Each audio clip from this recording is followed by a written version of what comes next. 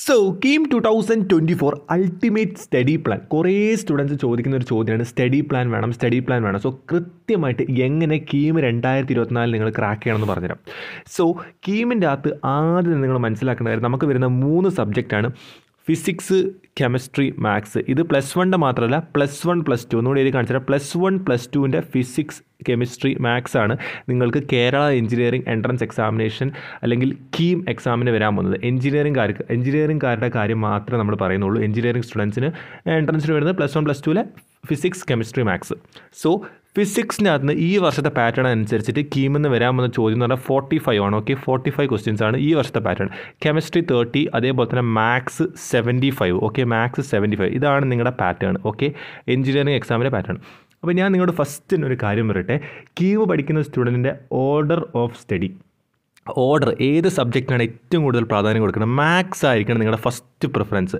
അതിനുശേഷം നിങ്ങൾ ഫിസിക്സ് കൊടുക്കുക, അതിനുശേഷം മാത്രമേ നിങ്ങൾ കെമിസ്ട്രി. ഈ maths greater than physics greater than chemistry, this is the first step. നിങ്ങൾ എപ്പോഴും പ്രയോറിറ്റി കൊടുക്കുന്നത് മാത്സിനായിരുന്നു. കാരണം 75 ക്വസ്റ്റ്യൻസ് ആണ്. കഴിഞ്ഞ വർഷമൊക്കെ 120 ക്വസ്റ്റ്യൻസ് ആയിരുന്നു മാത്സിൽ നിന്ന്, വെറും 48 ചോദ്യം കെമിസ്ട്രിയിൽ നിന്നും 72 ചോദ്യമായിരുന്നു ഫിസിക്സ്. പക്ഷേ ഈ വർഷം മൊത്തം മാറി.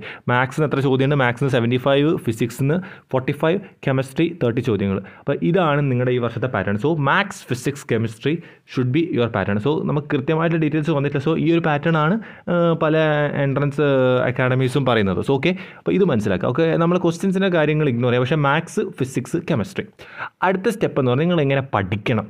അപ്പോൾ നമുക്ക് ഇനിയുള്ള ഏകദേശം എന്ന് പറഞ്ഞാൽ ഏകദേശം കറക്റ്റായിട്ടൊരു 2 മന്ത്സ്. ഓക്കെ, 2 മന്ത്സാണ് നമ്മുടെ കയ്യിൽ, 2 മാസം നമ്മുടെ കയ്യിലുണ്ട്. അപ്പോൾ നമ്മൾ എങ്ങനെ ഈ 2 മാസം പ്രോപ്പറായിട്ട് യൂട്ടിലൈസ് ചെയ്യണം? ഫിസിക്സും മാത്സും ആണ് ഞാൻ ആദ്യം പറയാൻ വന്നത്. ഫിസിക്സ് എടുക്കുന്നു, അതേപോലെ മാത്സ് എടുക്കുന്നു.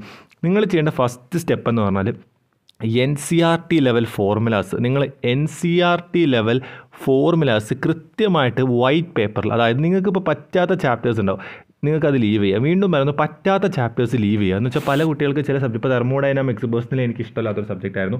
പക്ഷേ എനിക്ക് അതേപോലെ തന്നെ എന്താ പറയുക, നമ്മുടെ ഇലക്ട്രോസ്റ്റാറ്റിക്സ് ഒക്കെ ഭയങ്കര ഇഷ്ടമാണ്. അപ്പോൾ ഞാനത് കൂടുതൽ പഠിച്ചു. അപ്പോൾ ഞാൻ വീണ്ടും നിങ്ങളോട് പറഞ്ഞത് പറ്റാത്ത ചാപ്റ്റേഴ്സ് സ്കിപ്പ് ചെയ്യുക. അത് മാത്സ് ആയിക്കോട്ടെ, ഫിസിക്സ് ആയിക്കോട്ടെ. ഞാൻ നിങ്ങൾക്ക് പറ്റുന്ന ഒരു മിനിമം ഒരു 10-25 എന്തായാലും പഠിച്ചേ പറ്റും. ഈ 2 മാസം കൊണ്ട് നമുക്ക് അതാണ് ഏറ്റവും ബെറ്റർ ഐഡിയ. എന്ന് വെച്ചാൽ +1ഉം +2 എടുത്തിട്ട് നിങ്ങൾ എന്ത് ചെയ്യണം? നിങ്ങളുടെ NCERT ഫോർമുലാസ്, കംപ്ലീറ്റ് ഫോർമുലാസ്, അത് യൂട്യൂബ് ആയിക്കോട്ടെ, PDF നോക്കിയതിനും കുഴപ്പമില്ല, ടെക്സ്റ്റ് നോക്കിയതിനും കുഴപ്പമില്ല, കൃത്യമായിട്ട് NCERT ഫോർമുല ആഗ്രഹിക്കുന്ന കുട്ടികൾ അരിഹന്ത് ബുക്കുണ്ട്, അരിഹന്തിൻ്റെ ഫോർമുല ബുക്കുണ്ട്. അത് പറ്റുവാണെങ്കിൽ അത് മേടിച്ചാൽ നന്നായിരിക്കും.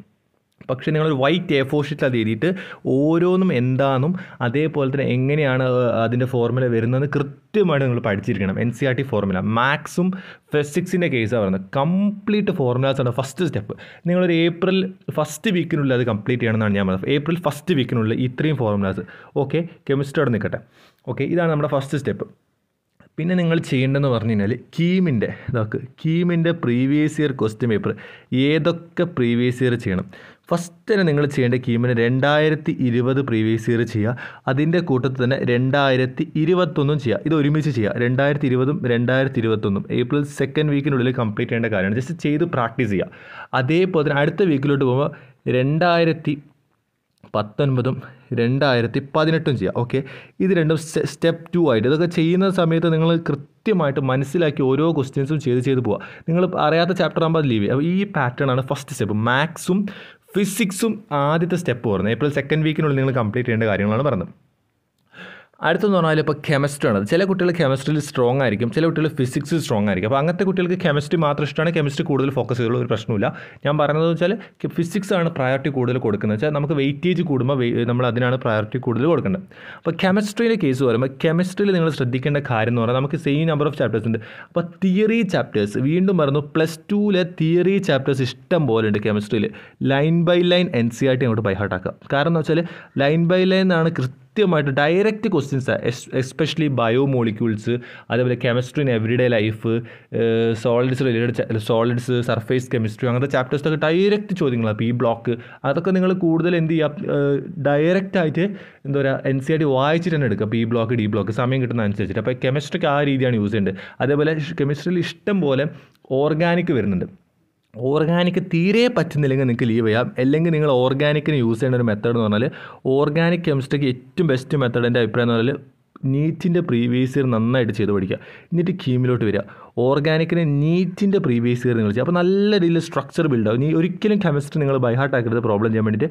അത് ഫിസിക്സ് ആയിക്കോട്ടെ, കെമിസ്ട്രി ആയിക്കോട്ടെ, എന്തോ ആയിക്കോട്ടെ, നിങ്ങളൊരിക്കലും ബൈ ഹാർട്ട് ആക്കരുത്, മനസ്സിലാക്കി പഠിക്കുക. നീറ്റിൻ്റെ PYQs ആണ് കെമിസ്ട്രിയിൽ വർക്കൗട്ട് ചെയ്യേണ്ടത്. ഓക്കെ, കെമിസ്ട്രിയിൽ നീറ്റിൻ്റെ PYQs ഓർഗാനിക് ഇനിയിപ്പോൾ NCERT ലൈൻ ബൈ ലൈൻ പഠിക്കാൻ ആഗ്രഹമില്ലാത്തവർ, അപ്പോൾ ഞാൻ പറഞ്ഞ theory chapters line by line പഠിച്ചുകൊണ്ട് പഠിക്കാൻ ശ്രമിക്കുക. ഓർഗാനിക് നീറ്റിൻ്റെ PYQ, കെമിസ്ട്രി ഇത്രയും മതി.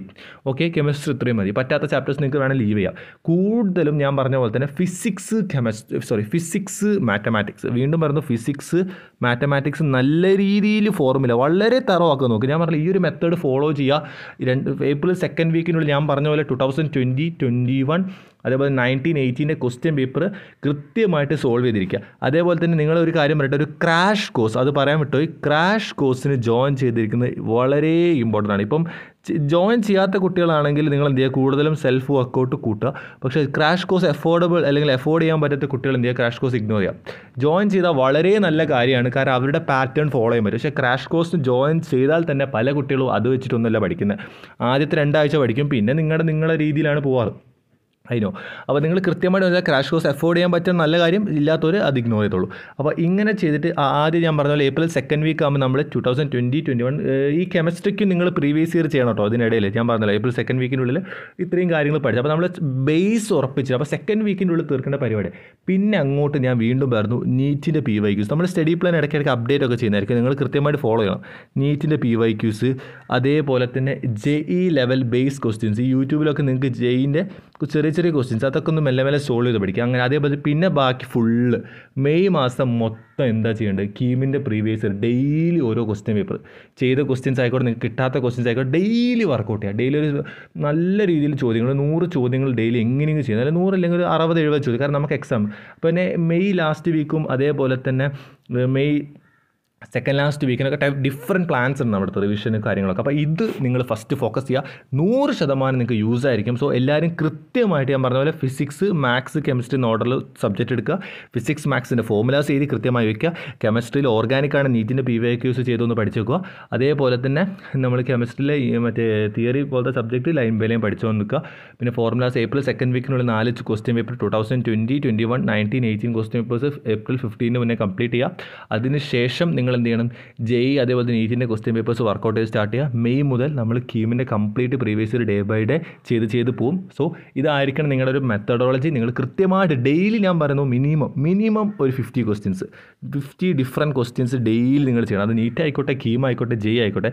JEൻ്റെ ക്വസ്റ്റ്യൻസ് നിങ്ങളോട് ഇൻക്ലൂഡ് ചെയ്യാൻ പറയുന്ന കാരണം എന്ന് വെച്ചാൽ JEൻ്റെ ഭയങ്കര ക്വസ്റ്റ്യൻസ് അല്ല, വളരെ ഒരു ബേസ് ലെവൽ ചെറിയ രീതിയിൽ ആലോചിക്കേണ്ട ക്വസ്റ്റ്യൻസ്, അത് ചെയ്ത് പഠിക്കുന്ന നല്ല യൂസ് ആയിരിക്കും. അപ്പോൾ ഡെയിലി ഒരു 50 ക്വസ്റ്റ്യൻസ്, ഞാൻ വീണ്ടും പറഞ്ഞു ഡെയിലി 50 ക്വസ്റ്റ്യൻസ്. പക്ഷേ ആഫ്റ്റർ ഏപ്രിൽ 15 ആയാലും കുഴപ്പമില്ല. ഓക്കെ, ആഫ്റ്റർ ഏപ്രിൽ 15 ആയാലും കുഴപ്പമില്ല. ഇതൊക്കെ ചെയ്താൽ നിങ്ങൾക്ക് അത്യാവശ്യം ഒരു നല്ല റാങ്ക് 100% ഗ്യാരണ്ടീഡ് ആണ്. അപ്പോൾ നിങ്ങൾ വളരെ സിസ്റ്റമാറ്റിക് ആയിട്ട് ഈ രീതി ഫോളോ ചെയ്ത് നോക്കുക. നിങ്ങൾക്ക് നിങ്ങളുടെ മെത്തഡോളജി ഉണ്ടെങ്കിൽ നിങ്ങൾ അത് ഫോളോ ചെയ്തോളൂ, ഒരു പ്രശ്നമില്ല. നമ്മുടെ ഐഡിയാസ് നിങ്ങൾക്ക് ഇഷ്ടപ്പെട്ടിട്ടുണ്ടെങ്കിൽ നിങ്ങൾ കമൻറ്റ് ചെയ്യുക. എന്ത് ഡൗട്ട് ഉണ്ടെങ്കിലും ഒന്ന് കമൻറ്റ് ചെയ്തോ. നമ്മൾ 100% കീം എക്സാം അല്ല, ഇന്ന് മുതൽ അല്ലെങ്കിൽ കുറച്ച് 2 ദിവസം നമ്മൾ വീഡിയോ സ്റ്റാർട്ട് ചെയ്തിട്ടുണ്ട്. ഫസ്റ്റ് വീഡിയോ ഇട്ട മുതൽ കീമിൽ നിങ്ങൾ എൻട്രൻസ് എക്സാം കഴിയുന്നവരെ, അതായത് ഒരു കോളേജിൽ നിങ്ങൾ അഡ്മിഷൻ എടുക്കുന്നവരെ ഈ ചാനലിൽ വീഡിയോ ഉണ്ടാവും. അതിനുശേഷം BTECൻ്റെ വീഡിയോസ് ഉണ്ടാവും. അപ്പോൾ നിങ്ങളെ കൂടെ തന്നെ ഉണ്ടാവും. സോ എന്ത് ചെയ്യുക, കമൻറ്റ് ചെയ്യുക, സബ്സ്ക്രൈബ് ചെയ്യുക, മാക്സിമം ഒന്ന് ഷെയർ ചെയ്യുക. സോ ഇതുപോലത്തെ ഇൻഫോർമേറ്റീവ് കാര്യങ്ങൾക്കായിട്ട് ചാനൽ സബ്സ്ക്രൈബ് ചെയ്യുക. So stay with the channel and B with the channel. It's for you, not for me.